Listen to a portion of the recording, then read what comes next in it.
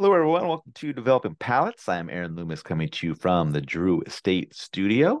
With me today is Seth Geis, and from the Pastani Studio, John McTavish. How you guys doing? Doing well. Doing well. Thanks for asking. Nice. All right. So today we are talking about the JRE Aladino Fuma Noche Super Toro. Cigar is a Toro Extra 6 1/4 by 54. Comes out of the Las Lomas factory in Honduras. Binder wrapper, binder filler, all listed as Honduras. No further details other than that. Price point is $16, and the cigar was released in April of 2024. So with all that out of the way, Seth, what was your overall experience like with this cigar?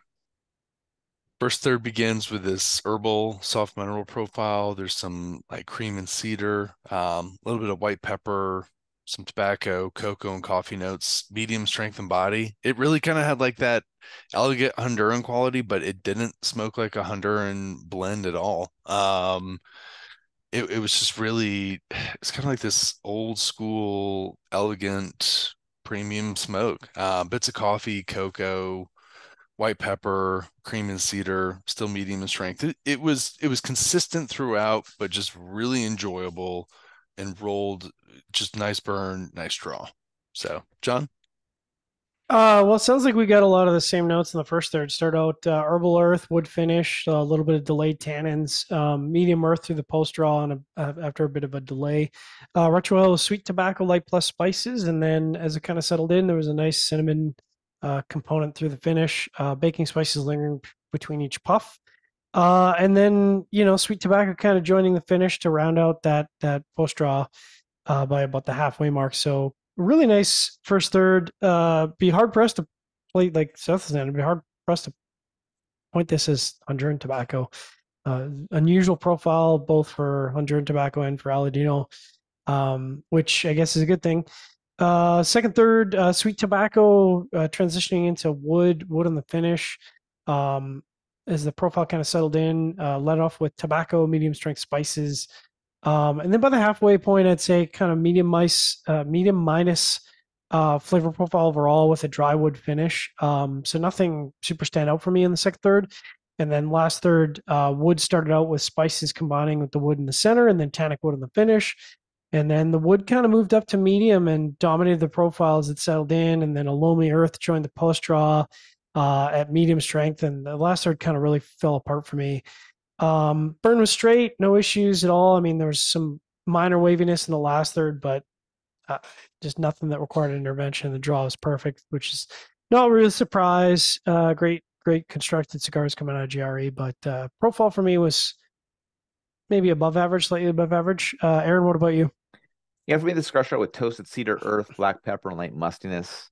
Second, third saw light creaminess join in, and then final third saw the pepper and the earth mellow quite a bit. The creaminess departed.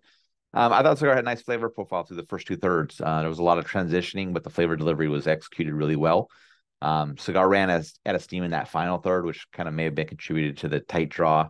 It was pretty snug throughout the smoking experience. Cigar felt really heavy. I think just packed full of tobacco. Also had a little bit of wavy burn, and the cigar went out on me once as well. But another nice offering from JRE. I'd like to see how it smokes with a better draw, but I'd be open to coming back to this and definitely be interested if this blend is offered in the Elegante Vitola in the future. So I'm hoping that's something that they do. But yeah, it was a good cigar. Could have asked for a little bit better construction, but otherwise pretty good. All right. The score is from the top with Seth and I both gave it a 6.32. John gave it a 6.1. How'd that 6.32 match up for you, Seth? That sound quality just sounded really funky there for a second. No, Yeah, it was weird. it was weird. I was like, oh man, am I watching this live on Facebook too? So no, listen, I really enjoyed it. It's a blend I'd come back to a lot.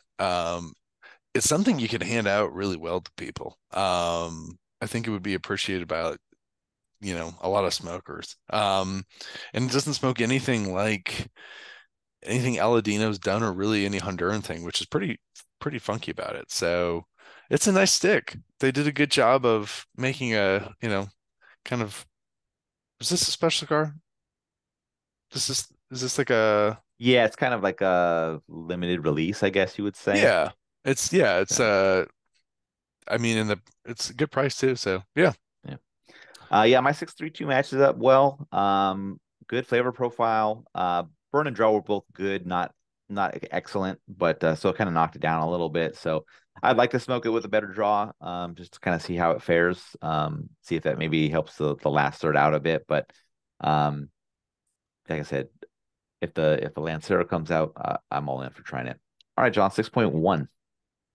Yeah, I think it matches up well. Perfect construction, above average flavor profile. Lets you get to 6.1. For me, this really this wasn't something stand out for me for JRE. The profile wasn't unpleasant, but it wasn't something remarkable that I'd want to return to. Like you said, I think I even put it in my notes is that I'd really be interested in trying this in different size because I think the size is just not the right size for this blend, or at least I hope it's not the size for this blend because it didn't really work for me. So Yeah. yeah.